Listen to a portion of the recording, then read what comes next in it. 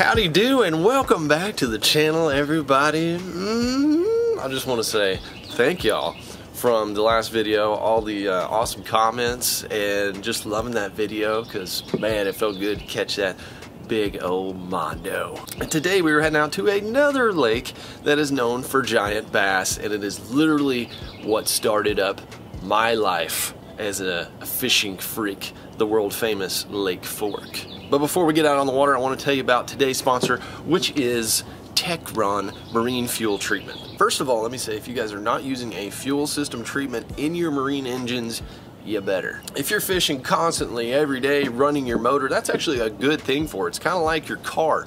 But if you're like most people, and even like me, where you're letting your boat sit for a week at a time or a couple weeks at a time, that's kind of a rare stretch for me. But even then, I like to have some sort of treatment in my fuel to make sure that the engine's not getting gummed up. Techron is great. They put a ton of research behind their product. Chevron, of course, making some of the best fuels on the planet, and they treat all different types of fuel systems. But for this marine treatment system, particularly focuses on rust prevention and cleaning your engine components while you're running this stuff. So especially if you have an older motor, it's going to help clean that engine up and get better performance as you use it. Best thing to do for your motor, get you some Techron and use it at every fill up. This stuff is 10 ounces right here, treats up to 100 gallons. So that's going to last you quite a long time, especially if you're running a smaller motor. As you guys know, I like to go out on the deep dangles sometimes. Like this time, I'm out in East Texas. Sometimes there's not a whole lot of gas stations around.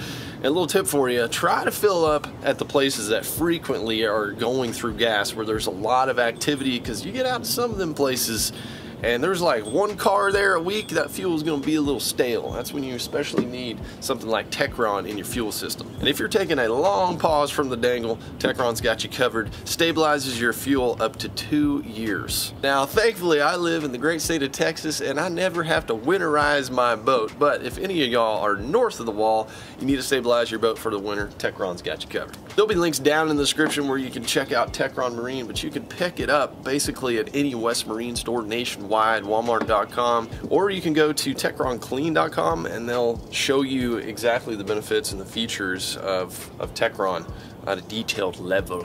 So thank you, Techron, for sponsoring today's video and keeping my engine clean. Now, let's get out to the world famous waters of Lake Fork and experience some outdoor greatness, y'all. Oh man, I'm glad you're here. I'm glad we're here together on this sunrise moment here at Lake Fork, Texas, baby. Y'all that are new to the channel, this is literally the place that changed my life. I was into fishing, always been into fishing, but when I came here, I went out with a guide, me and a buddy of mine. When I was a young man, I saw what was underneath the water and it changed me. It made me want to dedicate my life to bass fishing and try to figure out how to catch bass. I'd never seen anything like it. This is back in the day when Fork had a lot of grass, clear water. You could see in the water really good. Nowadays, it's still good. The fish are just kind of hidden in other spots, and this lake makes you a really good angler. When you're here all the time trying to figure out these Florida strain, mostly bass, it makes you a real good angler to go anywhere else and learn a lot of techniques here. But anyways, I'm here today. I got Billy with YourLakeForkGuide.com. He was nice enough to let me and Lunkers TV stay at his crib last night, and he's taking out lunkers right now. So I'm coming back from my other trip, coming off a 10-pounder, baby. So life is good. I mean, I'm feeling really good about today. What I'm going to be doing though is I'm going to be targeting bass and some crappie. I'm going to try both. I hear they're up in the shallows. Hey buddy, where are you going? It smells like shad right here. Do you smell it? It smells like watermelon candy. I love it. That's just me. Oh, is it? I don't know. I've been smelling that for 10 years out here. Where are you going? I don't know. I don't know where I'm going.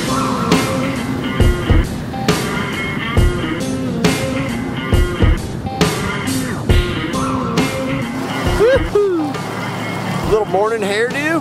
How about it? I just rocked out. Just say I went 50 in a bass boat. Water temps looking around the 60-degree mark. This is This is when you can get out on the points and do some damage on some big ones. See, here's the problem with me on Ford, is so many bass memories come back. I'm like, oh man, I remember this spot, and here, and it's like I can't ever focus on the matter at hand, you know, because I'm always thinking about other spots. But I'm gonna start in this one creek that normally has a later spawn and see if there's any that are gonna pull up. I'm gonna start fishing just some moving baits, you know, probably throw a swim bait and stuff like that, and then go from there. If I see some shallow, ooh, that's what this lake's known for, big stumps. Okay, I gotta focus, I gotta idle through here. And we're off to the races, everybody. Oh man, hitting the pavement here with a swim bait, a 5-inch swim bait, with a little spinning hook on it. And then I've also tied on a frog. I had a frog tied on from the other lake. There is a lot of scum and a lot of shallow bushes around. So my strategy here is just kind of slowly swim that swim bait through there, work a frog, you know, maybe throw a chatterbait a little bit. Well, it's been no luck throwing the swimmer so far. Probably gonna end up breaking out a jig. Yeah, I mean, it'd be a crying shame not to break out a black and blue jig on Lake Fork in March. If I don't get anything on this bank, I'm going to change locales and maybe even change up species. Here the crappie are up in the shallows right now.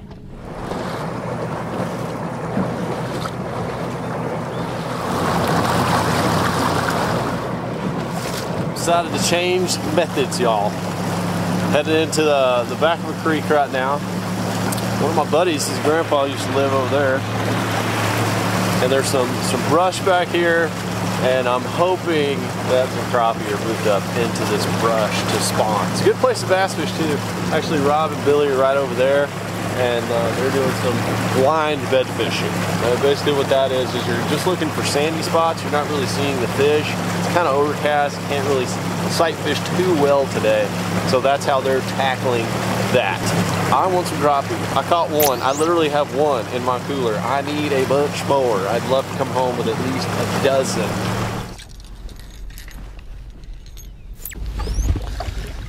Well, not the right species. But we got ourselves a bass. It's quite a small bass. I actually got that one throwing a little rooster tail. Trying to see if there's any active crappies in here. Oh, another little bass. Trying to throw this this rooster tail. Let's see if I can get a crappie on the line and then jig for him a little bit more. So far, just catching little bass. Okay, this is not a crappie, but it is just as delish. That is a yellow bass, folks. And I think I just had another one follow me up right here. Normally I catch these in super deep water, but they might be spawning as well.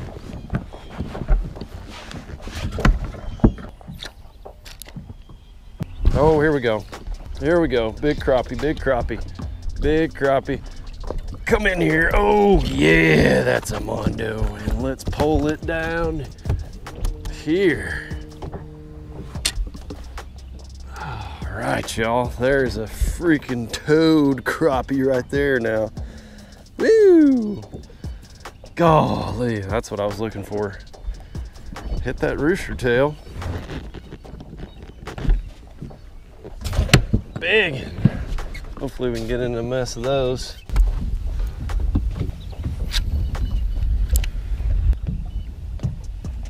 Oh, there's another one. Oh boy. Oh gosh. Uh-oh, this might be a bass or a big crappie. Got me in a tree. Oh, still there, still there. It's either a big crappie or it's a bass. Oh gosh, is this a catfish? What the heck is this? This is a catfish. Oh boy, that'll eat good. Man, y'all, you start throwing a little rooster tail around, you catch everything. There you go, that's a nice gem cat. I'll stick him on this side.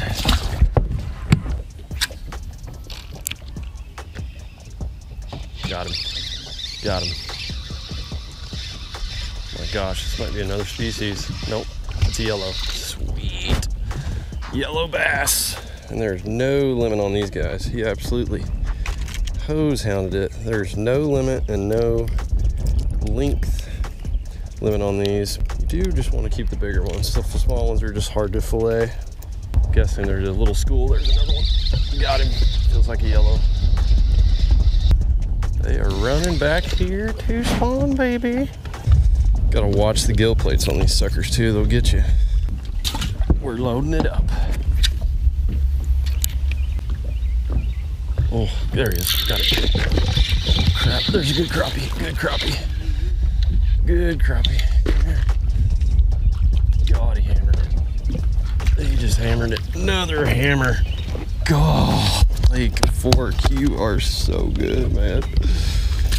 Lake Fork, man. Such a healthy fishery. Ah, and there's white and black crappie in here. I'm gonna try just throwing the regular old crappie jig. Oh, just had one right there.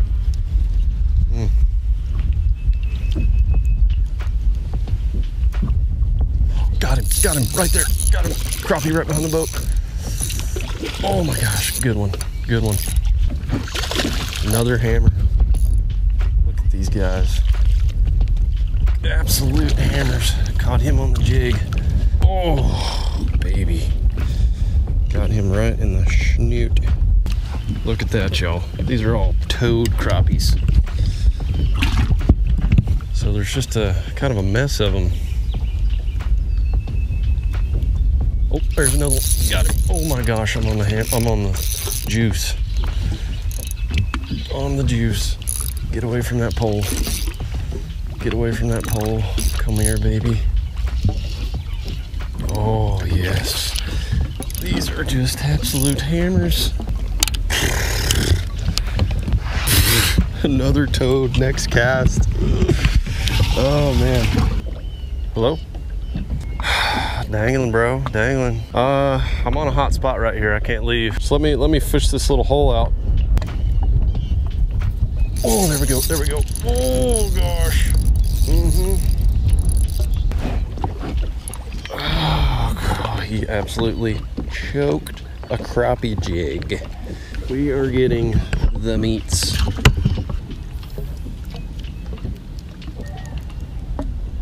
Oh, got him. Oh, that's a good crappie. Good crappie. Come on, baby. Get around that pole. Come on now. Another hammer. Another whammer, jammer, hammer, slammer. God. Absolutely crushing them. Toads, baby. Freaking toads. I think that's number 5, and they're just huge. They're just massive. All right, let me show you guys the rig here. My Yampa River, as you guys have seen in many, many videos, my creek fishing videos and a lot of crappie fishing videos. It's the ultimate crappie fishing pole. It's super sensitive, it's really light. You can whip little jigs out with it like this. This is a 1/16 ounce jig head with a sickle hook on it. It bends out really easy, so if you get it caught in brush or on dock, you can just pull it out. When you guys sent this in to me, somebody around DFW that has like a crappie tackle store. I need to go in there, but anyway, I feel bad because I can't remember the name. But y'all sent this in to me. I've been alternating between this little Lake Fork, I think it's a micro shad is what it's called. Really good little crappie bait. And some other ones that you guys sent in. I'm gonna give this color a shot because the other one I was using that had a pink tail. It boogered up on me. 8-pound test line. Actually, I think this is 6 fluoro.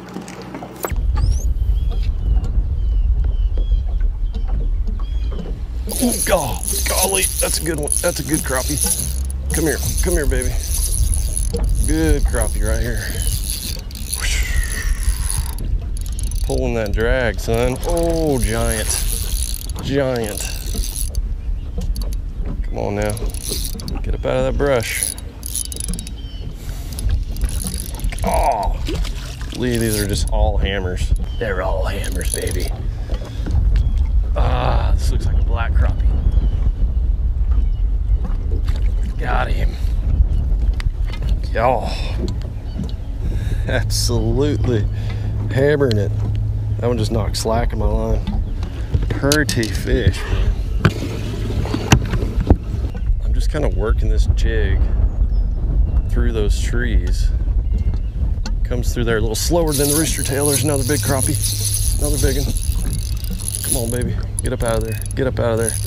Get up out of there. Oh, we have just found the hammers. We have just found the hammers spawning in the shallows, y'all. Oh my gosh, this is so much fun. So much fun. There is yet to be a small one. So for all y'all that are new to crappie fishing, 10 inches is the keeping length. This is just well beyond that. They are hammering this little Lake Fork micro shad too. As soon as I switch to it, it's been every cast.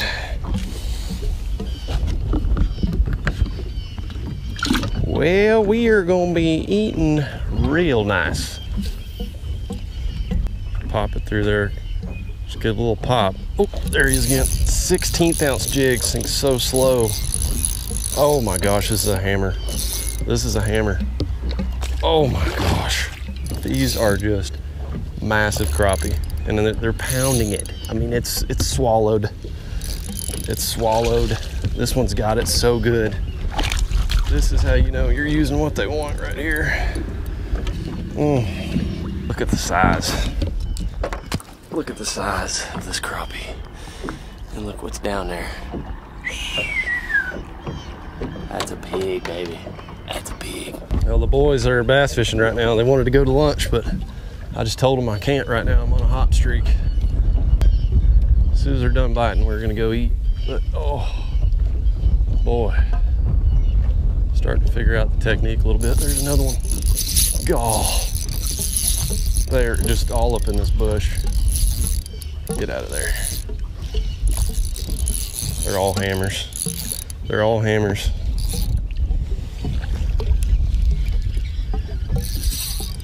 God, this is fun on this yamper. Fun on this yamper, y'all. Absolutely amazing rod for this. I think this is one of the smallest ones. No need to measure at all.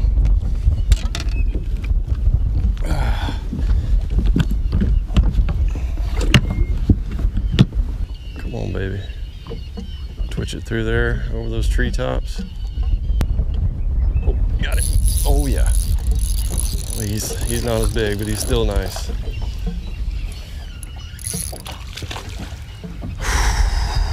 Baby. Got them crappies figured out. It's a black crappie. Beautiful. Only one I've had to measure so far. Almost 12. Y'all, I'm so excited because the last time I remember doing this, me and my dad were up in Canada, and it wasn't this hot where they were just biting just about every cast, but just catching hammers up there in the shallows when they were spawning. And it's just rare for me. I've never done it. It's just such a cool bite. I mean, it's just like bass fishing except miniaturized, and they are delicious. Oh, there's one. Ah, God, it's every cast. The crappie spawn a little bit before the bass. They move into the same areas, same shallow areas. I've been catching some bass in here as well. And they make those beds just like the bass do, but you can hardly see them with the naked eye. There's not even a need to throw minnows. You can throw those little underspins, those road runners, obviously a rooster tail. See me catch them on those, and then just a simple old jig. So these jig heads, the hooks are designed where you can just bend them back. So that's what I've been doing. Just take my little pliers, bend them back, and I just put my little crappie thing on. I got to get another bait. Caught like 8 fish on that bait. They tore it up. The baby shad, that's what this is called. Not the micro shad. I think I was calling it the micro shad. Lake Fork Trophy Lures. That's the tackle store I used to live in. They're making some killer crappie stuff. All right, I got a little lime green unit. See if a little color change will get them switched back on. Oh, there's one. There he is. Oh yeah. Oh boy, you are a big one. Yes, sir. Come here. Get around those poles. Ha ha. One more big one. Come to pop a big old black crappie, y'all. Nice fish. Golly. Woo-hoo-hoo. Golly. I've never been on a crappie bite this hot, like in the shallows. You know, I've been wanting to figure this out for months now. And to figure it out today, it feels so good. There was a moment though where it was just every cast, there's another one. It's like they turned back on or something. Come here, buddy.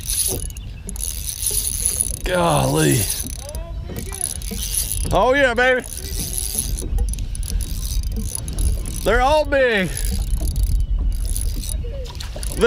They're all like 15 inches. They're hammers. Oh yeah, baby. Yeah, doggy.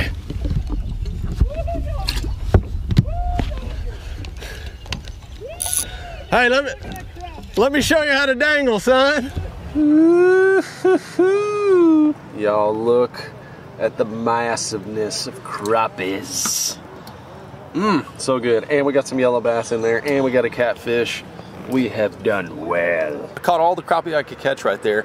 Instead of going and trying to catch my limit, because these are so huge, I'm actually going to just take these home right here. I am so excited that I finally got to figure out crappies in the shallows, and I'm gonna expand on that technique more when I need more fish. You know what we gotta do, man. We gotta turn them into golden crispies, baby.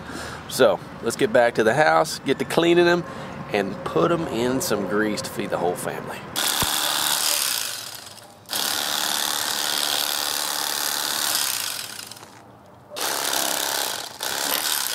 Well, that's what you're not supposed to do right there. Okay, so when that happens, and you will do it, all right?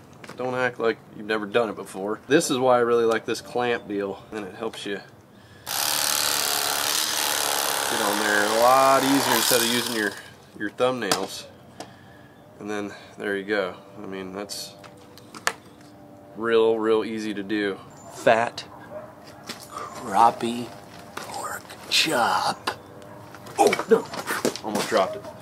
So I had a few 15 inchers, and the average size was 14 inches, which is crazy. Look at these slabs, y'all. I got a bunch more of these to clean. Look at the back paint on them.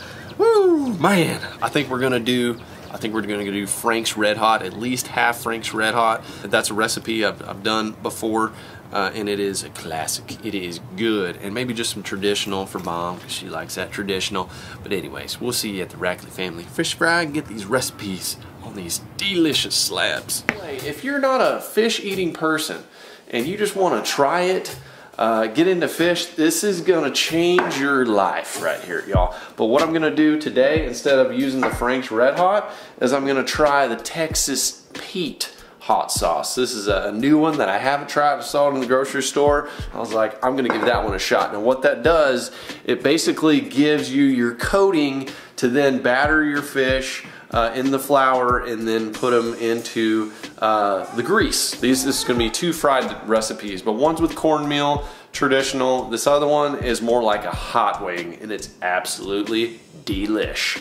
So after I cleaned the crappie, you know, I washed them off, I hosed them off of all the scales, and we have just beautiful fillets like that. These are huge, and those crappie were so big. Another thing I could have done was throw them on a big green egg and actually grill them on the half shell. That's another recipe for the future. Don't worry, crappie time is not over. That is the nugget size right there. I feel like with that thickness, you put those in the grease and you make them all similar, and they'll fry up all the same way.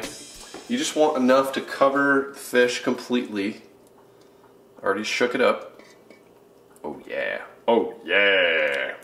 There we go.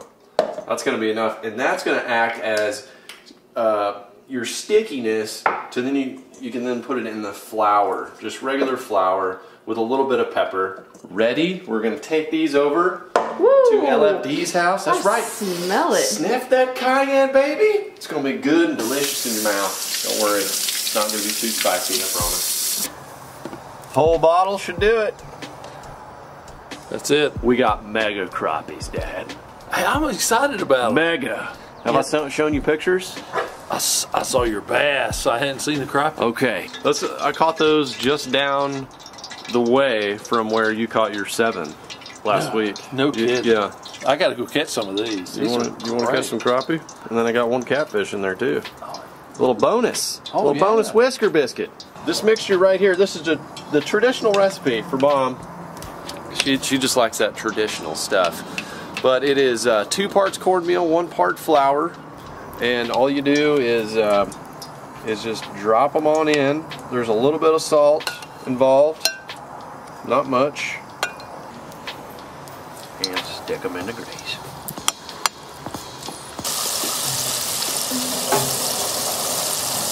So it's time to take them out, and the goldenness has been achieved.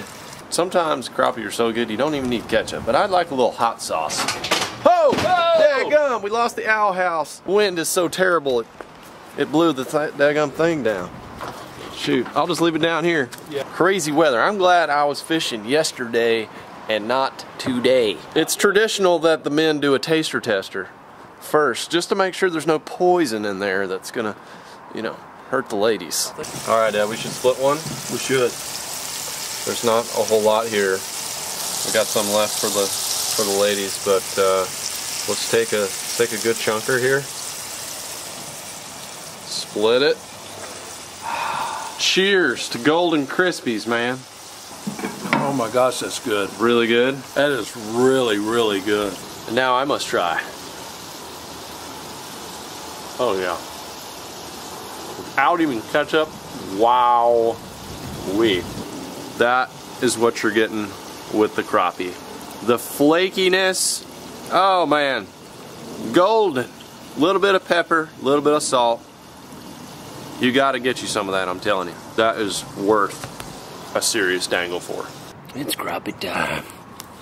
Now it is time for that Texas Pete, y'all. I'm really interested in the Texas Pete and to see if it is different than the Frank's Red Hot, if it's better or worse. I think the Frank's Red Hot buffalo sauce, it has like a gooierness, like a stickier effect that really makes a good batter. So the Texas Pete seems a little bit thinner, but we're gonna see no pepper in there, no salt, all the spices are included, and it's going in straight flour. Spiciness. A little spiciness. I mean, who doesn't like hot wings, first of all? Goes fantastic with your favorite light beer. I got some. Time for the Texas Peteness. Oh man, oh man, oh man.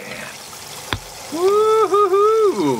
Look at that. See, I like that texture better myself. It's really, it's about the texture. What an incredible day on the water. That produced so much more meat than I thought. You know, traditionally, you catch a dozen crappie. It's enough for, you know, probably the 4 of us, but because they were so big, I've got 2 additional meals out of it, which is incredible. Just awesome fillets. The Texas Pete. Oh, it's time. It's time for a taste test, y'all. This is it. Huh. Oh yeah. We in business. Oh man, the flakiness with the flour, and it tastes like a wing. There's a wing aftertaste. Oh man, that is just too good. Look at the thickness on that crappie too. Man. Wow. Give that recipe a shot.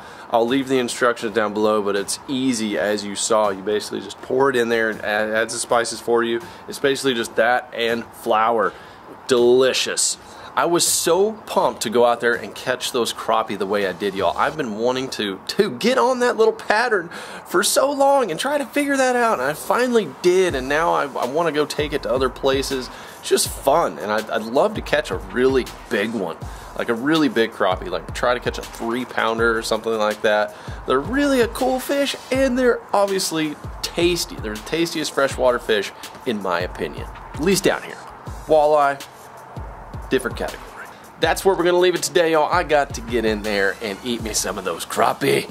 And if y'all want to stay tuned for the next fishing trip, fishing's gonna be good for the next few months, y'all. It's gonna be awesome. Stay tuned, subscribe right here to the channel, hit the notification button so you don't miss a single dangle, and make sure to go ahead and hit that like button. I sure would appreciate it. I love you guys, and I'll see you on the next